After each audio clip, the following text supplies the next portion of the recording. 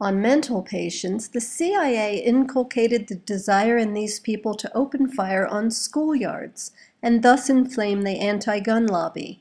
This plan is well underway, and so far is working exactly as planned. This plan must not succeed. Let me just stop here for a minute because look at how they've continued to do the Sandy Hook, the Boston bombing, Uh-huh. that kid in California that stabbed a few people and Right. shot a few people. Yeah, they're disarming the public just the way he knew about before '89. It's amazing. It is amazing. Well, I'll continue. Okay.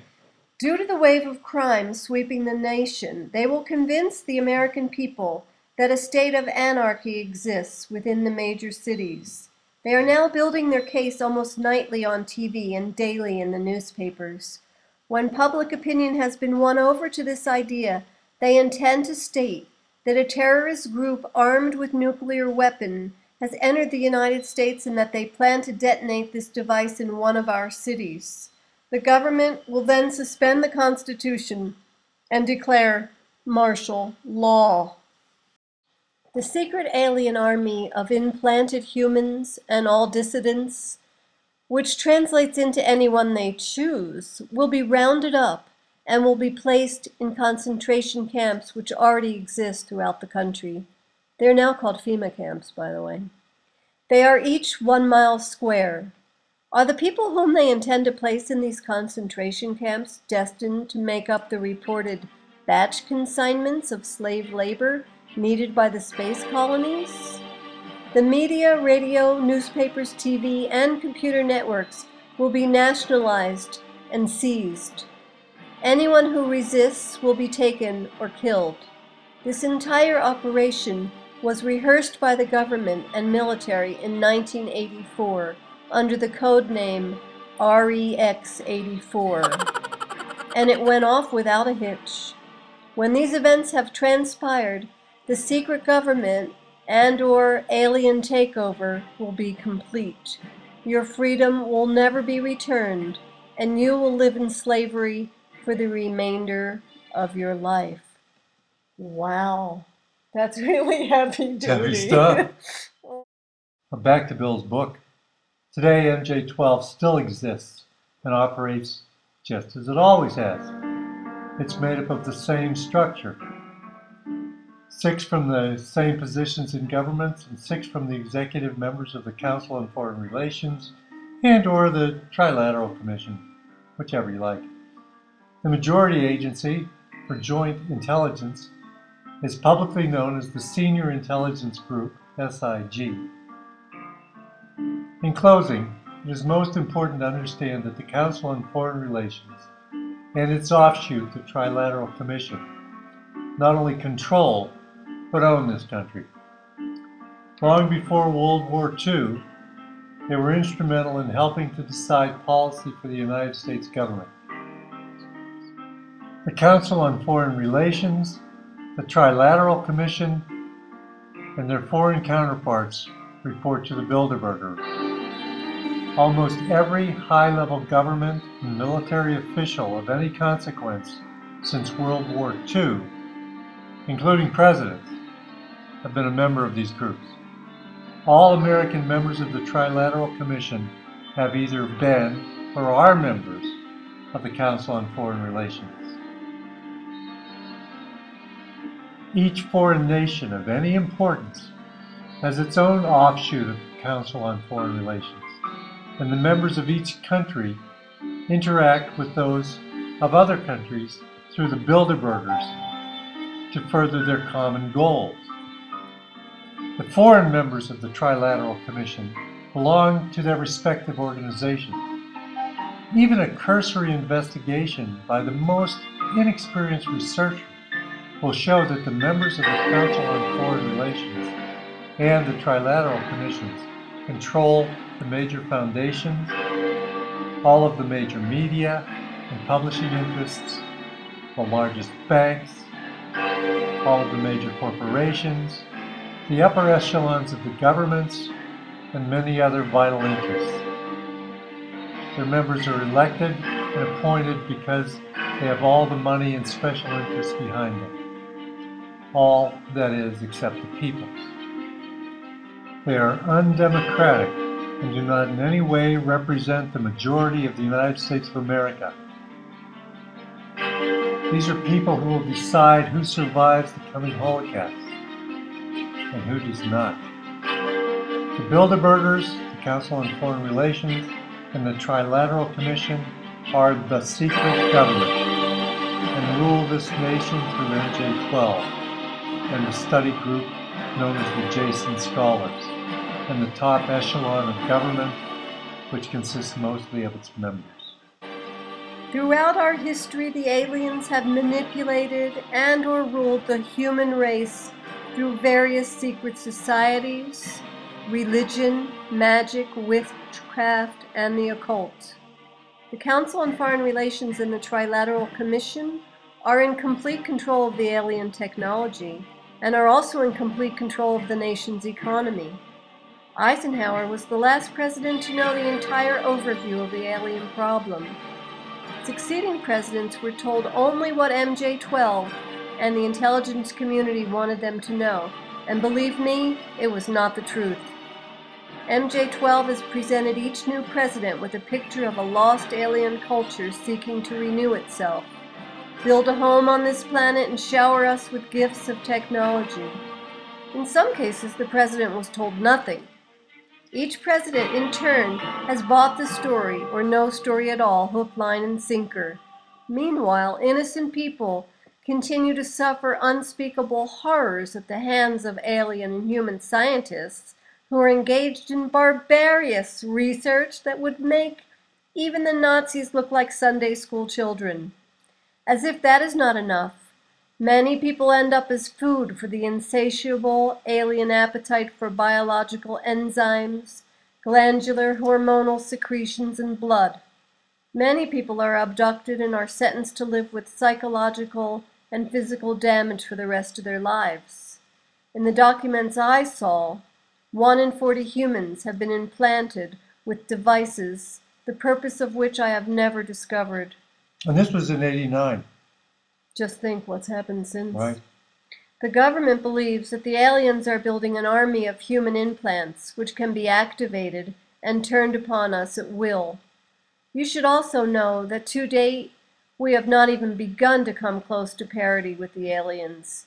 Is this technology worth it? So at the end of his book, Bill comes to 4 conclusions. And he says these conclusions are inescapable.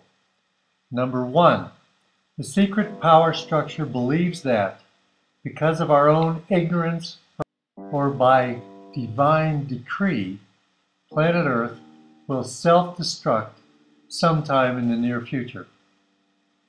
These men sincerely believe that they are doing the right thing in their attempt to save the human race, meaning them.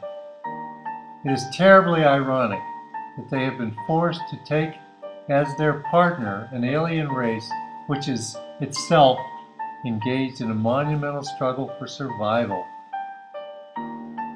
Many moral and legal compromises were made in error and must be corrected, and those responsible should be made to account for their actions. I can understand the fear and urgency that must have been instrumental in the decision not to tell the public. Obviously, I disagree with this decision. Throughout history, small but powerful groups of men have consistently felt that they alone are capable of deciding the fates of millions, and throughout history have been wrong. This great nation owes its very existence to the principles of freedom and democracy. I believe with all my heart that the United States of America cannot and will not succeed in any effort that ignores those principles. Full disclosure to the public should be made, and we should proceed to save the human race together. Number 2. We are being manipulated by a joint human-alien power structure which will result in the total enslavement and or destruction of the human race. We must use any and every means available to prevent this from happening?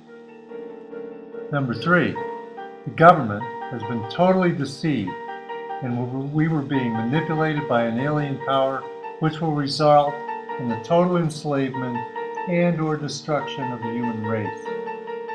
We must use any and all means available to prevent this from happening. Number 4. Something else is happening which is beyond our ability to understand at this time. We must force disclosure of all the facts, discover the truth, and act upon the truth. In any case, we must force disclosure of the truth, or no matter what happens, we will surely deserve it. The situation in which we find ourselves is due to our own actions or inactions over the last 44 years. It is our own fault, and we are the only ones who can change it. Through ignorance or misplaced trust, we as a people have abdicated our role as the watchdog of our government. Our government was founded of the people, for the people, and by the people. There was no mention or intent to ever abdicate our role and place our total trust in a handful of men who meet secretly and decide our fate for us. In fact, the structure of our government was designed to prevent that from ever happening.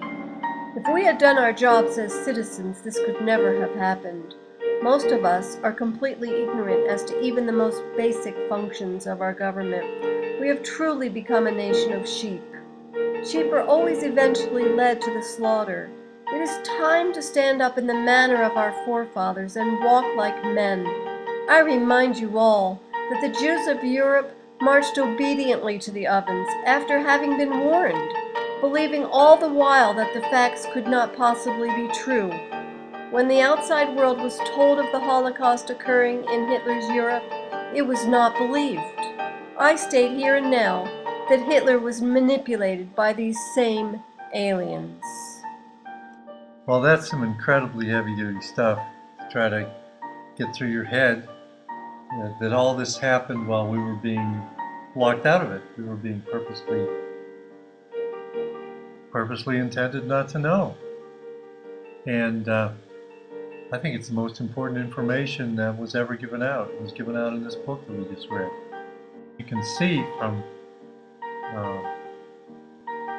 things that are published that the CFR is still in control of the government. The Trilateral Commission is there, and the Bilderbergers are there, still doing what they always did. And the plan that he outlines for us is being played out.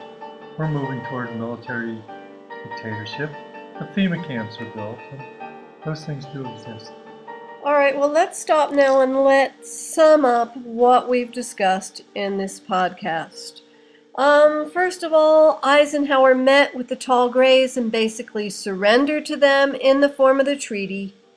And in that treaty, we said we would build bases for them and give them free range on abducting humans and whatever they wanted. Yeah, it sounds like a good deal.